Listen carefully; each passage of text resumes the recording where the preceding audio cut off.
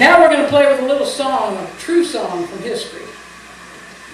Now, when the American West was settled, all kinds of people came out here for all kinds of reasons.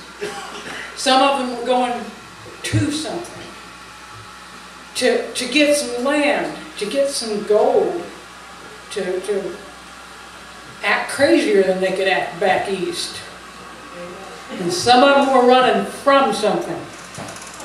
And there was all kinds of reasons to run from things back then.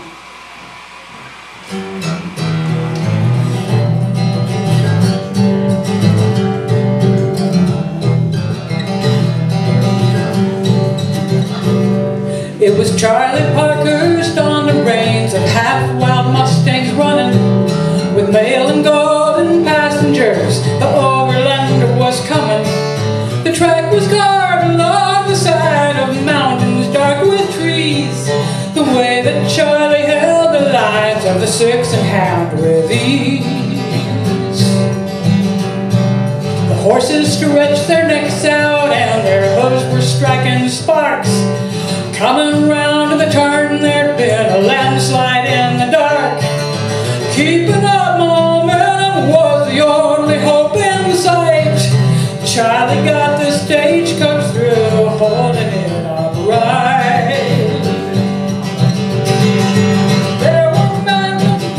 Wait a minute, my song had been screwed up. There was just one driver had the nerve to haul the mail on the Watsonville to Santa Cruz, California trail.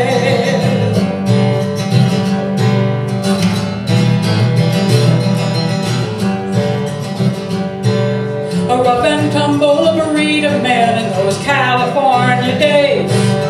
Work hard, play hard was the rule. Boy, how Charley played.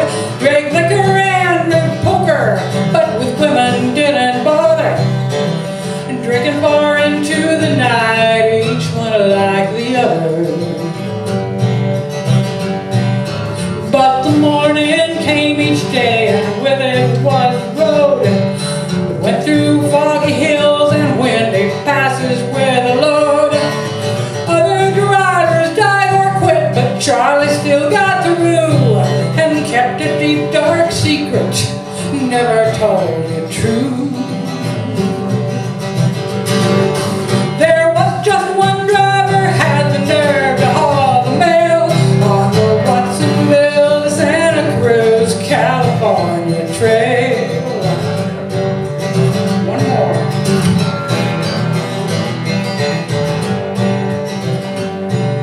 The country got too civilized for folks like this at last. The days of the stage were numbered, pretty soon did pass. But not till Charley Parkhurst died, the truth was finally told. The bravest driver in the West was a woman, strong and bold.